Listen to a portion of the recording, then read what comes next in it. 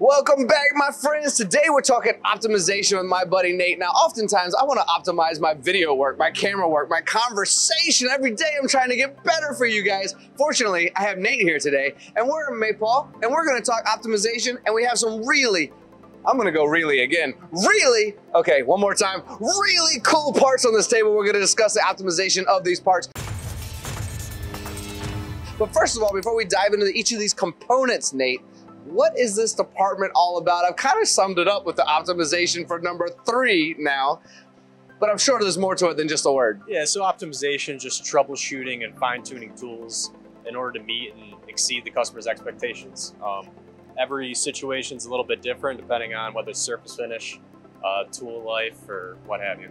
You are an important person. I would say that right away, to meet and exceed customer expectations. Well, thank you. Because I would say these days expectations are up here. Yes, they for are. most people. Yes, so having you come in and make sure that what they've, I would say a lot of times, thought about, not even really put into practice sometimes, thought about, you make it exceed expectations. That's incredible. Thank you. How long have you been doing that?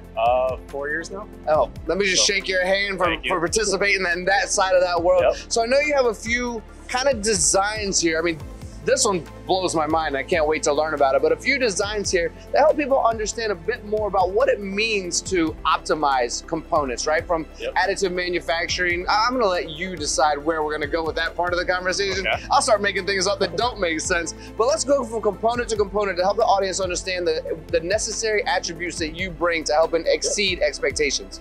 Well, we can start off here. I mean, chip control or chip formation is a big issue.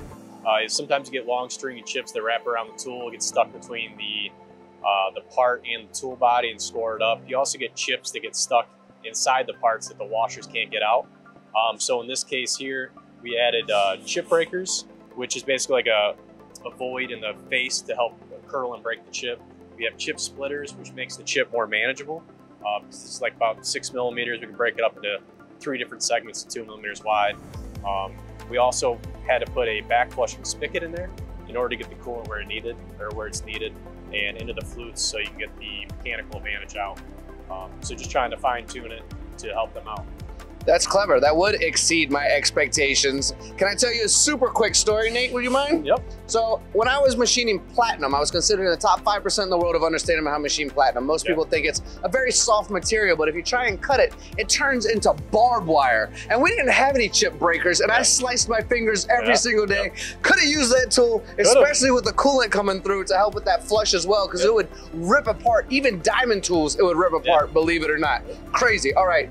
I'm fascinated by this one, Nate. I know you had something that is going to blow my mind as well as the audience as well. What is this thing? It looks like a transformer piece. Well, both these are basically like a lightweight design. You know, it's not just like the spindle, how much the spindle can handle, but it's also the tool changers. You're gripping down here. Sometimes you're turning the tool 90 degrees to 180 degrees. And if you have too much weight out here, it can fall out of the tool changer arm. So in some instances, you can just do clearance cuts to reduce the weight. Here we had to go with a welded design to really cut down on the weight. You know, and we even need to look into 3D printing, which I don't have an example here, but you know, just another way to cut the weight down and help the customer out with their limitations. Is weight kind of what you're working on in this area? And I bring that up because I think you've showed how truly weak I am these days. Yeah. Because this is heavy. But you're right. I think about this being, you know, kind of a smaller HSK. Yep. And if I'm gonna hang out this far, let me hold it this way for my cameras, but this far and make somewhat, hopefully, rigid cuts with little vibration, I couldn't imagine it being much heavier than that. And I don't even want to try to pick this one up. Yeah. I mean, it's still not, it's not lightweight by any means. It's not a feather, but anything helps. You know? Yeah, and it works. I imagine you know the calculations, you know how it works in the machine. It works for the balance and weight ratio of the machine.